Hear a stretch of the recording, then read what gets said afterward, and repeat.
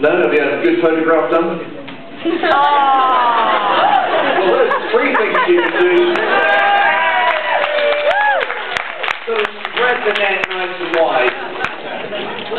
Yeah, I did say this. That's right. Spread the net far and wide so that you get as many people sort of selling your wares as possible, yeah? Try that, it didn't work.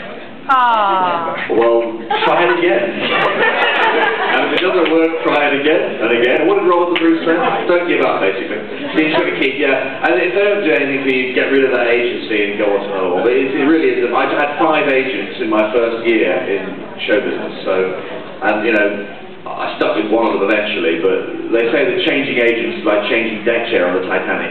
You know, so somewhere along the line, someone will spot your talent. It may not be this year, but it may be 5 years' time. Keep at it. Next question. Chap at the back there with the glasses. Did you ever consider doing a rubber for the show and submitting any script ideas or plot ideas for any episodes?